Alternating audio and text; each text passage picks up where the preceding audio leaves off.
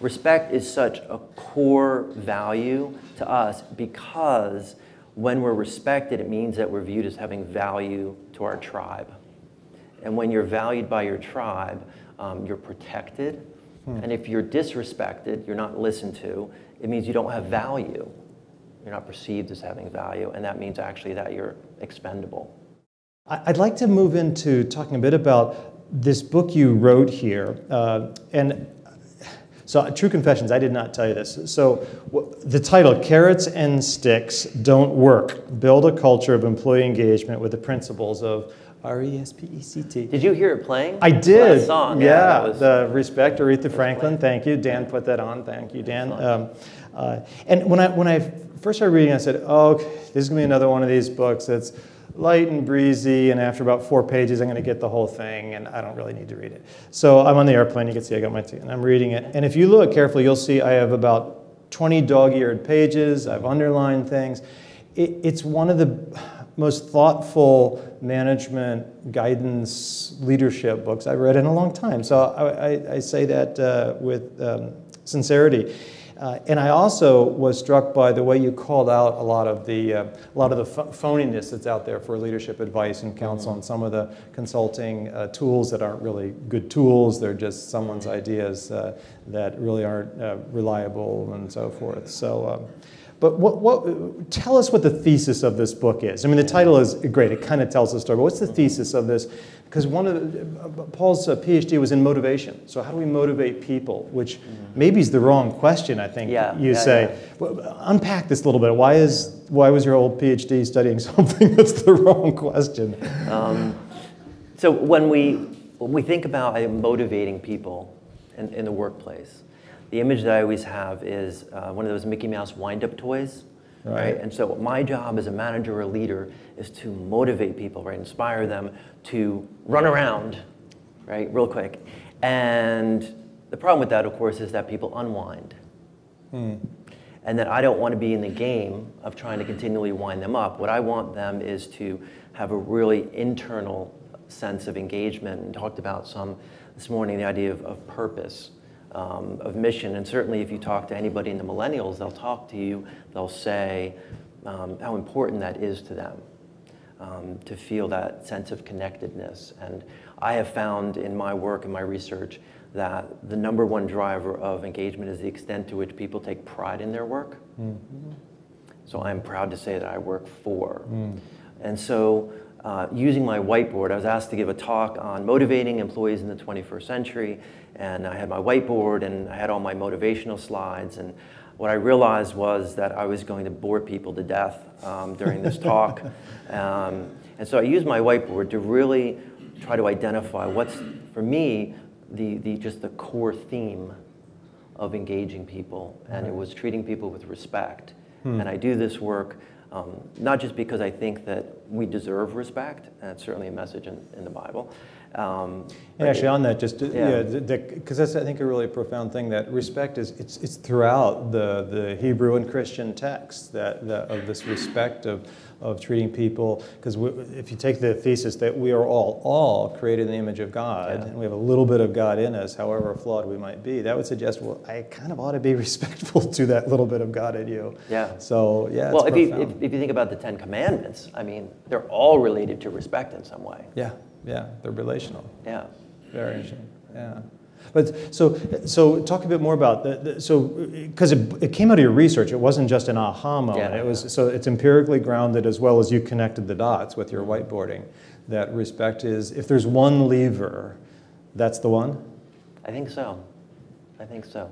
And if you want to consider, so I was really blessed. I think what you've written, I have David's book here as well, and I think when we write a book, we sincerely have no idea whether anyone other than our family members who feel compelled to will buy a copy and read it. My mother bought 3 copies, I want to let you know. There you go.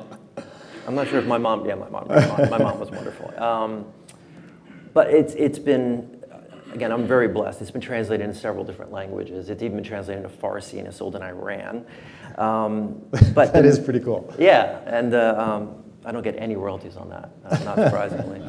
So, though that respect is so universal, And in almost any world religion, you find certainly respect for God. But what I took away is that respect is such a core value to us because when we're respected, it means that we're viewed as having value to our tribe. And when you're valued by your tribe, you're protected. And if you're disrespected, you're not listened to, it means you don't have value. You're not perceived as having value, and that means actually that you're expendable. And so, and it really is, it actually is a matter of life and death, if you think about it. You know, dueling, so until the late 1800s, you know, Alexander Hamilton, Aaron Burr, I am willing to kill you or be killed by you in order to restore some sense of honor or respect. Certainly in Eastern cultures, Asian, willing to commit ritual suicide to restore honor and respect. The gang members killing one another over nothing but an issue of respect of colors and turf. And many wars and revolutions grounded in respect for human beings, such as the American Civil War. Do you think much about if you disrespect someone, whether it's intentionally or accidentally? Because we can sometimes inadvertently, we're going too fast, we're in our own zone, we're just not paying attention. How do you restore respect? Have you thought about that? Like if you've intentionally or unintentionally disrespected someone, how do you like rebuild it? Well, I think one of the biggest issues is that we often don't know when we have disrespected somebody. We engage in activities, or a lot of times we don't engage in activities that lead to a sense of feeling disrespected, because it's not, average people don't say, especially to their boss, hey, you've done something that I feel disrespected about. And it could be as simple as, but as impactful as walking by somebody in the hallway and just not lifting up your head and saying hello. And you know, respect is such a cultural issue as well. So having been born in New Jersey, I think the New Jersey attitude is, you leave me alone, I'll leave you alone. You know, when I was in Davidson College in North Carolina, if you walked by somebody on the street, it would be considered rude to not say hello, good morning. And then of course up in New Haven, when you walk by and said hello or good morning to somebody, they like clutch their small children, because that's just not part of the culture that we live in. And so, so you spell out R-E-S-P-E-C. I can't say it without sort of wanting to do Aretha. But so he's made an acronym out of respect, and each of the words means something. We won't unpack each one, but of the acronym respect, which letter to you is, are there one or two that are most helpful for those of us who maybe haven't read the book yet or haven't thought, and by the way, you can get a copy at the front, and Paul will sign up for you if you want. One or two that would be ones that we should know about? I'll take the first and the last. Okay, so the R and the T. So, yeah, so the R is for just recognition. So recognizing, acknowledging people for the contributions that they make. And I think most people, if you didn't, there are handouts. But I think which one are you referring us to? This is the leadership qualities of Jesus Christ? Okay. And so these are ones that just really resonated for me. And David and I spoke. This is wonderful for me because it really made me think about my faith in relation to my work. And so, you know, among the passages that I've highlighted and thought you might take this with you, on the back of the page, 1 Thessalonians. Now we ask you, brothers and sisters, to acknowledge those who work hard among you, who care for you in the Lord, and who admonish you. Hold them in the highest regard and love because of their work. Live in peace with each other. And honestly, I don't think, so carrots and sticks don't work. If anybody has an employee of the month kind of thing, it actually demotivates people, and there's a lot of research around that. It's just simply, you know, thank you for the contribution that you are. And I think that's more props really, for here. Oh, thank you. Do these work? Do these work? They work. They work. If anybody wants them. I'll bring these back to the donkeys on the farm. And I'll use this in my garden for the tomato plants. But you know, I think there's something very dehumanizing when we talk about, you know, okay, I'm gonna lead you with this, and if you don't do what I want, I'm gonna beat you with this. And we know that those things will lead to very short-term changes in behavior. Because it can work for a period sometimes, right? Motivated to make a little more money or whatever. Or fear of punishment? Yeah. I mean, they are motivators, but not sustainable is what you're saying. No, and really, and it depends on, there are very specific circumstances under which, if you're on an assembly line, carrot is, the wages that you make and putting it out there. But there's a tremendous amount of research that says giving people bonuses and such have very short-term impact on their actual behavior. Right. So I think fundamentally just recognizing, acknowledging one another for the contributions. And I will, so I was in Port Authority, this is going back a couple of years, and I had time. I live in a very small town called Three Bridges, New Jersey, which only has one bridge, and we're ambitious. And so I was waiting for the bus, which comes every other day.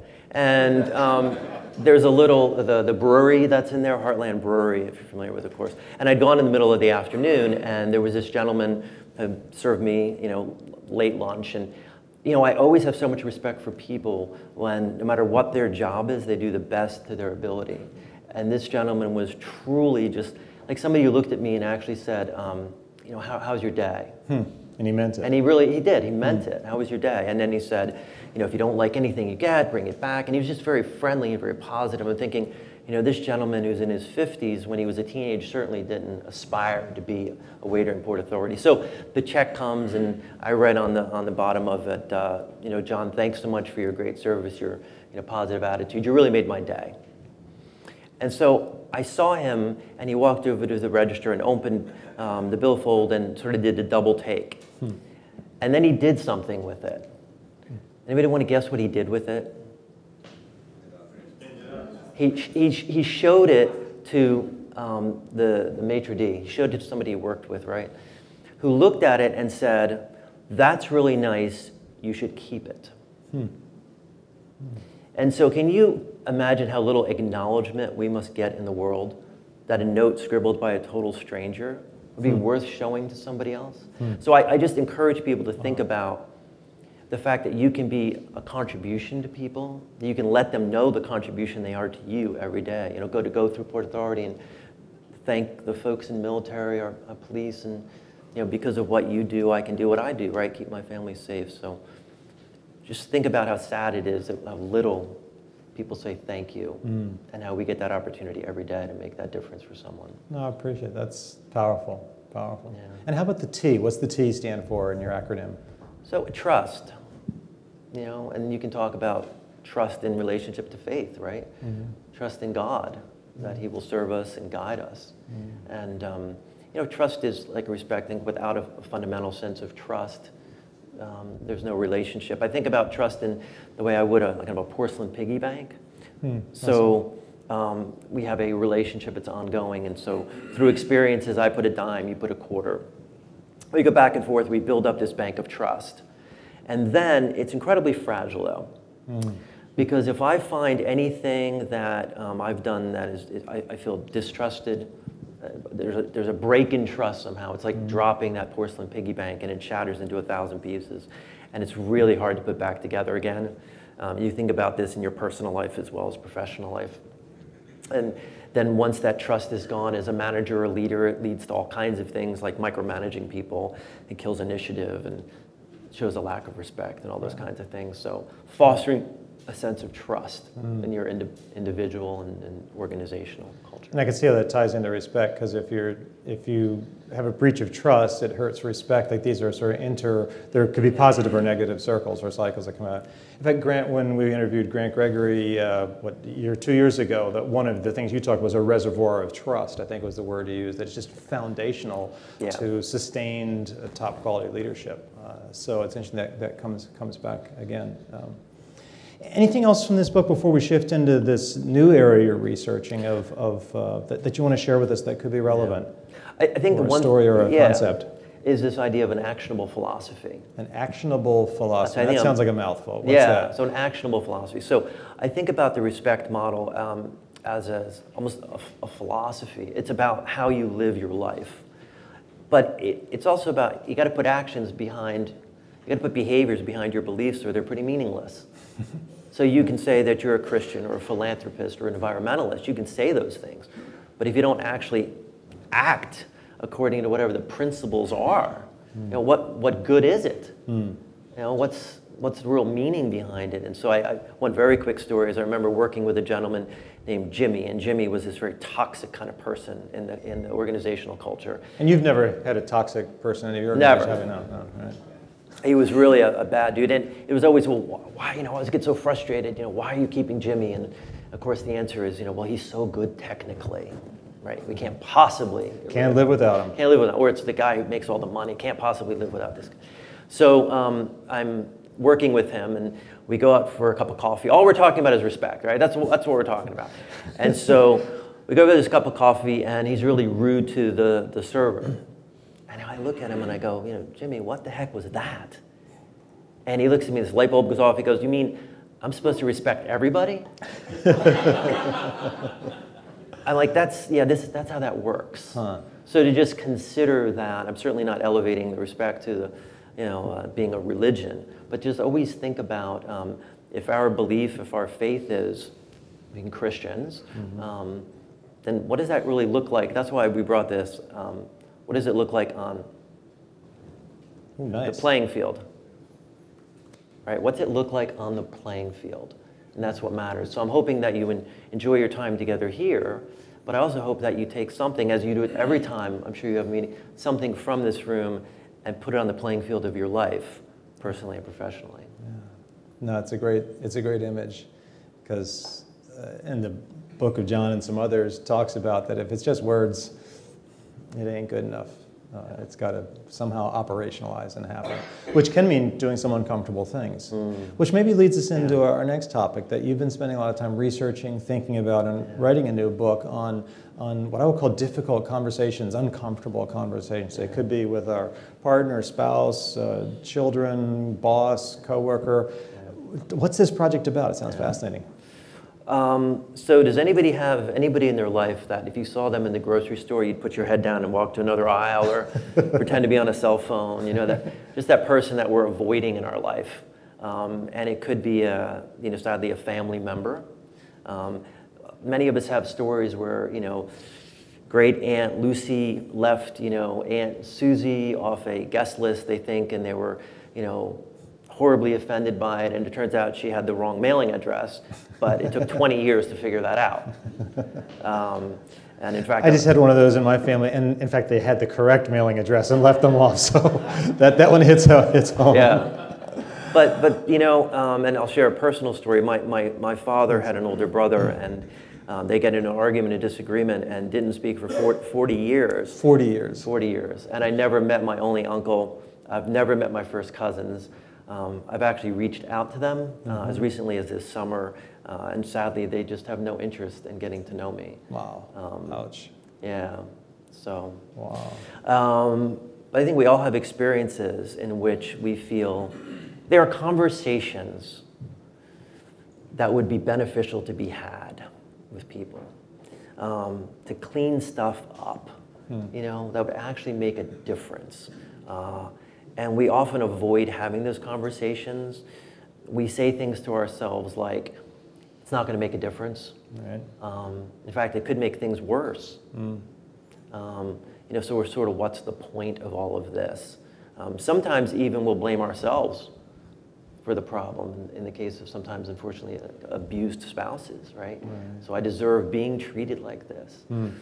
So what I got really interested in was, if it is all about communication and relationships, how are we able to take what would be those difficult conversations and actually have it such that it does make a difference in cleaning things up and moving forward and restoring trust and restoring respect?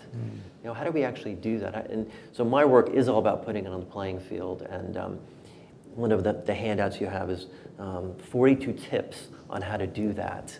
42 tips. 42 all right, tips. Hang on. That's this one here. I'm going to quiz you, David, on them later. Difficult conversations, strategies for turning confrontation into collaboration. Well, even the way you've titled it suggests something that a working assumption is it's going to be a confrontation. Yeah. It's going to be, my adrenaline's already flowing. Yeah. I'm scared, angry first before I even start. Yeah. And you're suggesting something else, aren't you? Yeah. It really is a mindset. It really is. And this could be, again, it's personal and professional. So put it on your playing field. My mother has macular degeneration, wet kind. For 25 years, she's been getting shots directly into her eye. Oof. So this is just very recent for me. So a couple of days ago, my mom woke up and the world was blurry. She's blind in one eye, has a good eye though, and was very blurry. And her doctor had decided to elongate her treatments from 4 to 6 to 8 weeks. Now, if you have a mom, which you do, God bless her, she's still alive, and she's now looking at going blind. This is something that is just nauseating, you know. So I went to her this week to the clinic, and I was just furious, like nauseous furious. And I had in my mind this was going to be a confrontation with the doctor about the treatment. Because he decided after 25 years to change treatment because maybe it had something to do with the insurance or whatever. I was just thinking that, yeah. Right, because it's incredibly expensive. And so I had this mindset, you know, and I got all pent up about it, you know. And fortunately, I was able to just let that go. You know, because you are the difficult conversation. Exactly. Guy, so. Exactly. But, you know, if you think about, too, being a Christian, like, giving some of that up, right? And giving some of that up. Nice. And so, you know, it just turned into, I just took it to a conversation and came from a place of, you know, love and care. And he was great. You know, many of us maybe have grown up in families that you had passive aggressiveness, or you didn't talk about difficult issues. Yeah. They were suppressed. That was sort of what I grew up in. And then we have stereotypes of other families, like a big Italian family where everyone yells and screams and you talk about everything as a stereotype.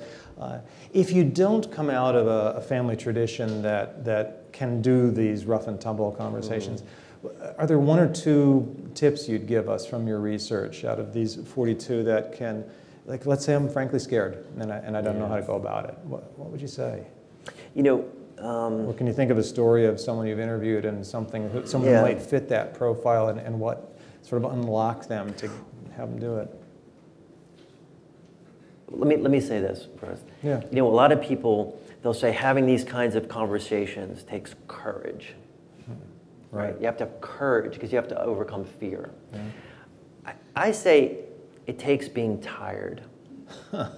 I say just it takes being tired of the way things are.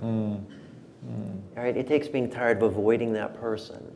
Right? And by the way, if it's personal or professional, and you think it's about us having a difficult conversation and relationship issue, guess what? It's also about everybody else around you and the impact that it has. So I think the first place as a starting point is one of the tips is you come from the place of, you know, I really care about you and I care about our relationship. And that's why I'm having this conversation. And you have to come from that place.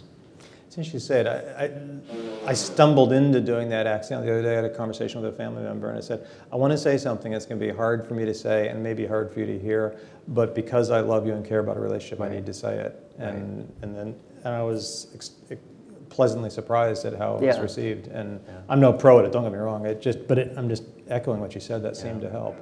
And one of the things I would say too is you want to be careful of your words. Your words give you your life. And so it sounds like you handled that wonderfully. And I also just want to say that, because people say things are hard, right? Having these conversations are hard. Right. And that's just made up, right? I mean, this is pretty hard. This is not nearly as hard. But if you say to yourself and say to others, this conversation is going to be hard, that for many people can just be the stopping point. You set yourself up, yeah. So you can say it's, I ran a marathon, I don't know if anybody else ever did, and when I was running it, I was like, this is really hard. And my friend who I was training with said, just think of it as different. And after you smacked your friend. Yes. it feels different, that's all. Yeah. So it could be an awkward conversation, but I encourage people to not think of it as a hard conversation because it could just prevent them from even getting started. You know, I thought you were going to say that it's harder not to have the conversation, or maybe it costs more. But I see what you're saying. Yeah. There's certainly a big cost to not having it, and part of it is, you know, if you do somebody wrong. I think about an example. This gentleman who was ranting and raving about how his manager had disrespected him, 3 years before. And so I called the manager and, of course, relayed to him. And what does he say? What does he say about the story? I have no idea what you're talking about. 3 years ago, right? So this gentleman, and I guarantee all of us have this in our lives, there's a story that offended us in some way, that hurt us. And we've been carrying that around, and the other person's sleeping just fine at night. It's like we swallow this poison pill and we expect the other person to die. It doesn't work that way. We're the ones who suffer. And so for me, it's, either have the conversation or let it go. It's typically about the other person. It's typically not really about us. So let it go. How did you switch in that example going to the hospital where you were enraged, and how did you make that move to open your mind a bit more? Yeah. Well, I mean, what I know right here, and I had to put here, was me pulling my sword out is not going to do anybody any good. And that what I wanted to, we're all on the same team. And that's one of the things Trying to help your mom's care. Yeah, we're all on the same team, and that's one of the things that I talk about that's so important is with your coworkers. If my coworker says or does something that I find offensive in some way or disagree with, if I actually care about that person as an individual, care about the organization, respect them, I should become really curious as to, gee, I wonder why that person has a different take on things. Because we should all fundamentally be aligned to the mission of the organization. And so in my talk, why are we here? We're all here to support the mission. And in this case, the mission was my mom's health. And I had to really believe that that's where he was coming from. And so to say, I know how important it is for you to help my mom. And I just need to understand, why there's this change that's going on. And, and it was very responsive to that. So it sounds like a part of the answer is having an intentional moment of stopping and pausing and do a little introspection as opposed to just come in with guns blazing. But it is an interesting question. Like, we're all smart. We could figure out the concept pretty quickly. I really use visuals, so I really see myself as leaving it outside the room. Like a visual imagery to you? Just take the anger that's inside of you and leave it. And the other way is to instill yourself with faith. Which can help do both, Yeah. Interesting.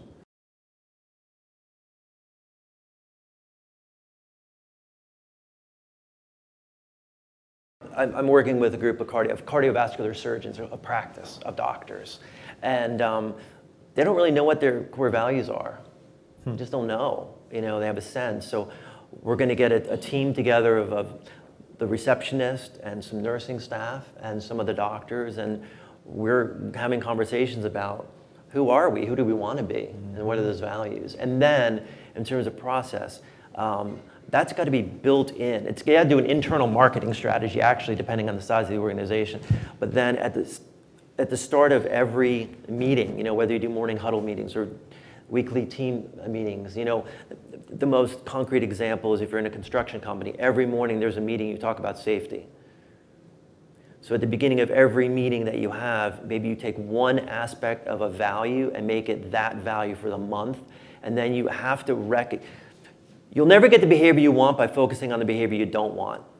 Actually, say it again. That's one of the big points in your book here. Unpack that. So you'll never get the behavior that you want. Doesn't matter if you're your child, your employee, or your pet. You never get the behavior you want by focusing on the behavior that you don't want. So you only get the behavior you want by focusing on the behavior that you want. And so give us an example of that. Well, so acknowledging people for if you see them going above and beyond with a client, it's thank you for that contribution. Look, we can go on and on about these things, but I always think about every individual and what change in their behavior would make the biggest impact. And that's the one I want to pay attention to. But to your question is to say, all right, we got to keep this alive. How are we going to do that? And so to recognize and acknowledge people, at a team level, there are lots of different ways to do it.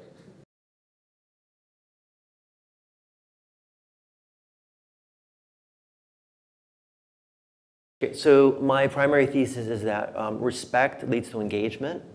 And so if you think about a time in your life when you have really felt respected by your manager, your leader, you want to give them what you have, right? You're going to work harder because you feel respected by them and you respect them.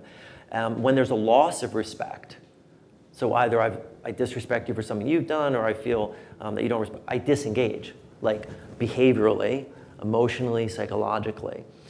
So what I would say is if you have an employee who all of a sudden has a drop-off in productivity, it really could be related to an issue of respect. And to have some conversation about that. So I'm a behaviorist by training, so I'm looking for changes in behavior and tying it oftentimes to a feeling of disrespect. So would you actually say to take a particular person, so if you know that someone's performance or engagement has dropped, to have a one-on-one conversation with them? And come from the place of, look, I really care about you. I really authentically care about you being successful and this team. And I've just, what I've noticed is there's some changes here. And I'd like to have a conversation with you. When people fundamentally, I think, want to be productive in the world. Mm-hmm. We talk about motivation and employee engagement and all that, but I think fundamentally we want to do a good job. And when we stop doing a good job, something's going on. And it could be something personal, and they may or may not choose to share that with you.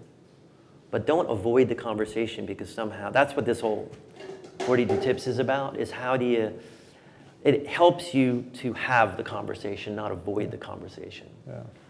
And one of the things you wrote that Paul also said, when you have that conversation, the person say, have I done something to disrespect you or to somehow impact, am I part of the problem? Own it, yeah. As opposed to assuming that it's the employee who's just not doing her or his job. Yeah. Yeah.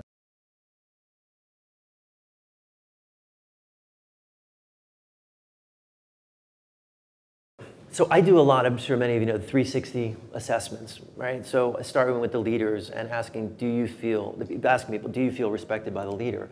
And most people, if you ask that question, will say, yes, I treat people with respect.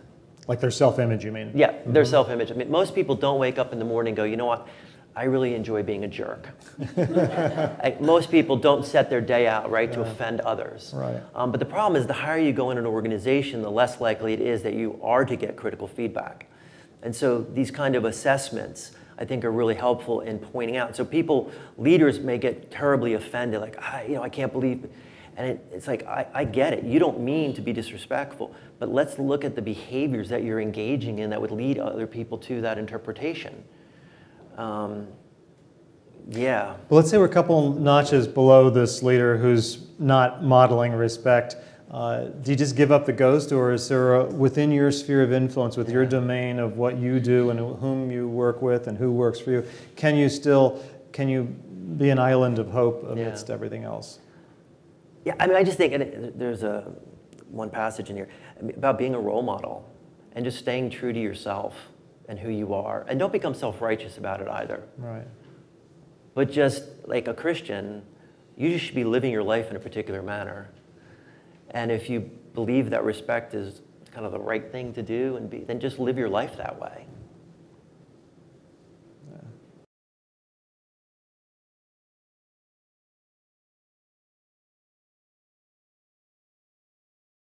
So a friend of mine has me go into her third grade classroom and read Madeline.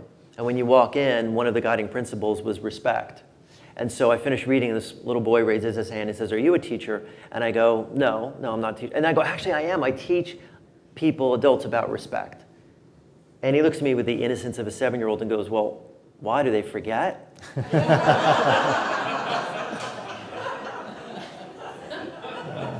So out of the mouths of babes, right? So yeah, isn't it a shame? I mean, that's what it takes is, I don't think it should. We all want to be loved and respected. Like it's both. Yeah. It's not an either both. or. Yeah. And I think they go hand in hand. I think it goes back to the idea of respect is really an issue of safety. Because when we're respected, we're safe. And so feeling, I'll say, interpersonal relationship matters more for some people than for others. And how we show respect to people certainly differs from individuals. So you may have somebody, I had a woman who worked for me, and it was just really important for her to let me know what was going on in her family and her life on a regular basis. And that was just, it mattered to her. So connecting to her on that level. So your listening was a sign of respect for that, for her, right? And a sign of caring, right? You know, one of my favorite quotes is, people don't care how much you know until they know how much you care.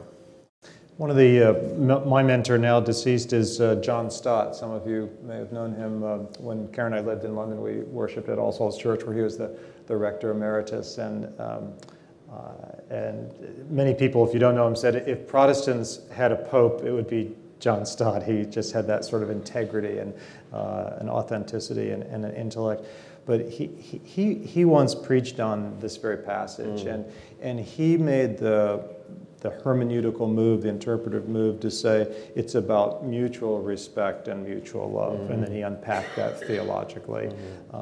And being consistent with, because when you try to interpret a difficult passage in the Bible, what theologians will tell you is first look at the text, then look at it within its context, and then look at it in light of the gospel.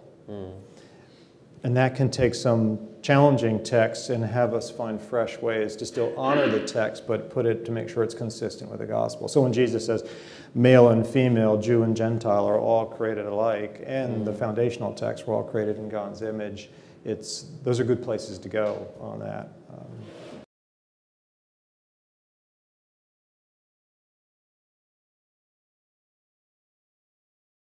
And we all know about the culture of an organization. I spoke about the culture where we live and how we treat each other.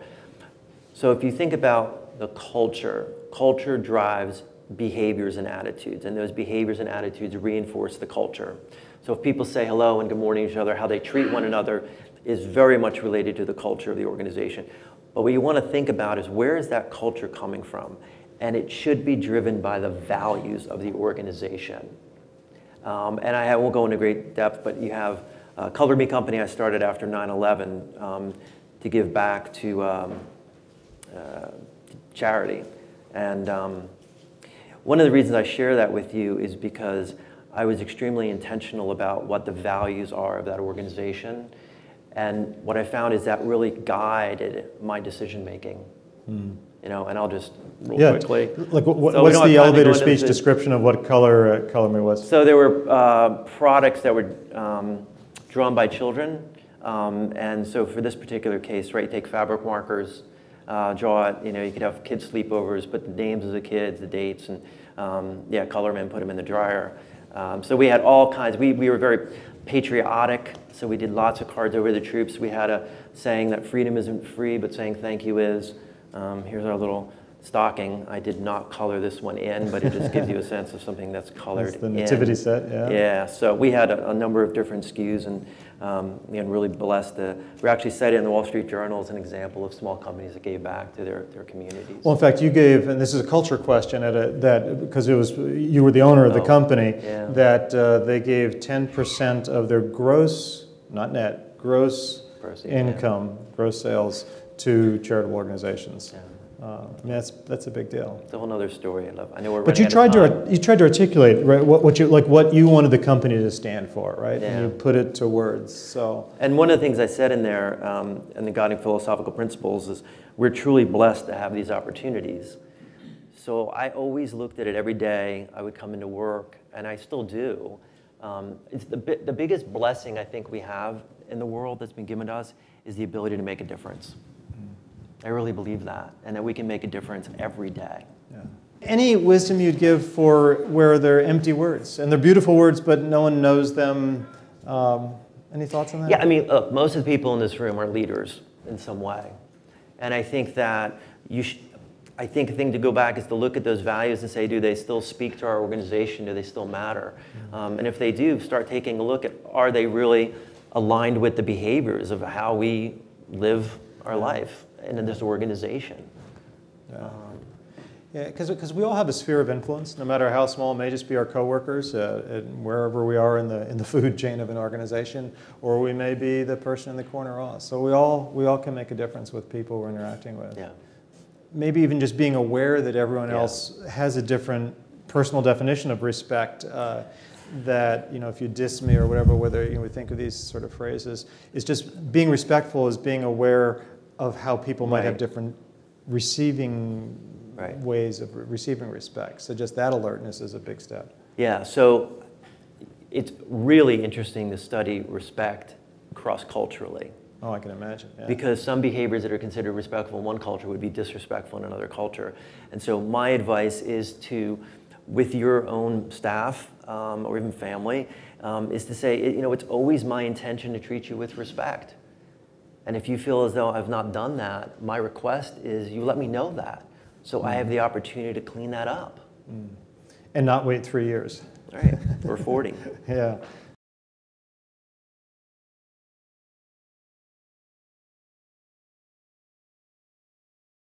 And your family growing up, so was it a deeply religious family, or was that part of your the family conversation, or what's the story there? So my parents were both raised Catholic, and we're from the New York area, and went out to central New Jersey, and I live on a 100-acre horse farm. And so if anybody has ever grown up on a farm, has anyone ever grown up on a farm? Okay, not in Greenwich, not a lot. Okay, so my father, being first-generation Italian-American, had an expression that if you wanted to eat 7 days a week, you worked 7 days a week. And indeed we did. Everyone's like, oh, it must be so much fun to grow up on a farm. Not so much. So, but you know, when we were born, and my parents were working 7 days a week, you know, 18 hours a day. And they were humble. I mean, they had no money when they came over. This is a classic rags to whatever story. Totally, right? yeah.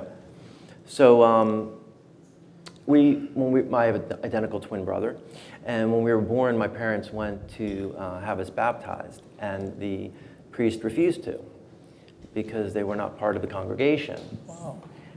And so that was an interesting start. And then we were not raised in any kind of faith. Right. And so Catholic roots, but no practice of any sort. No. Yeah. In fact, the first Bible I ever had was my freshman year of college. You know, taking a humanities curriculum and being almost failing it. It's like, what prophet said this? I'm like, I have no idea. But I became very interested in religion throughout college, and was raised, I guess, in what I would call an agnostic. Just wasn't aware, didn't know. One of the things that clicked for me, you know, I think we all find our way to God through different passages, was the thought of what would I believe in so strongly that I would be unwilling to give up to avoid being eaten alive by a lion. Would you mind saying that again? What would I believe in so strongly? How would it be, right? How would it be that somebody said, here's your choice. You can either renounce this or you're going to be killed. Right. Which has happened and still happens in parts of the world. Yeah. So who are these people that their faith is so strong that they would be willing to, you know, say, I believe this, and if the consequence of that, including death, wow. I'm okay with that. You know? So after that, I ended up at graduate school, and one of my old graduate school friends is here this morning, surprisingly to me, so great to see you, Mitch. And they say oftentimes you find God in a foxhole, and I had a personal crisis, and so I turned to God, and I had a friend who was a churchgoer, and I said, I feel like I need to go to church. I'm not exactly sure why, but it feels like that's where I need to go. And so she brought me to a Presbyterian church. And did you have this amazing experience? I had this very odd experience. Because people were standing up, they were singing things, they were saying things, they were shaking hands. I'm like, this is really, really out of my comfort zone. And so after the service, I'm like, okay, God, I think we're good. Let's go back to our regular life. And I got back to my house, and my friend had driven me, and I go to reach for my keys, and they're gone. Right? So I've lost my keys. And so I'm like, I really did not want to go back to that church because I felt like I was good, you know. And went back and I started asking people, did anybody find keys or such? And they said, well, if anybody did, it would be our minister. So I go up, and it was this great big man, and quite frankly, I never had a wonderful relationship with men in my life. My dad was very much a disciplinarian, so anyway, I went up, and Blair was about 6'6", and he actually lived in Stanford, and big beard, and I said, you know, I heard you maybe found my keys, and he said yes, and then he shook my hand, and he looked at me, and he said, I hope we see you again. I hope we see you again. And it was the most sincere, authentic thing that anyone's ever said to me. And there was just this incredible sense of warmth, like, wow, he really means that.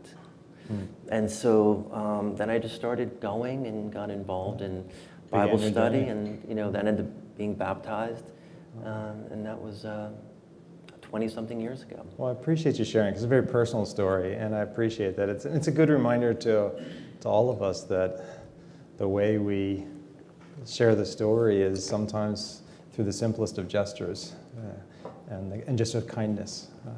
And you know, Christianity has as some of you know, this Trinity of Father, Son, and Holy Spirit, and sometimes the Spirit moves. And Judaism has the same concept, actually, not of Father, Son, but of ruach, the sense of wind, of breathing that is going through. That is the Holy Spirit in some way taking an accidental event and making it not so accidental and very special. But thanks for sharing that. Yeah, of course. Let's give Paul just a great round of applause. Thank you.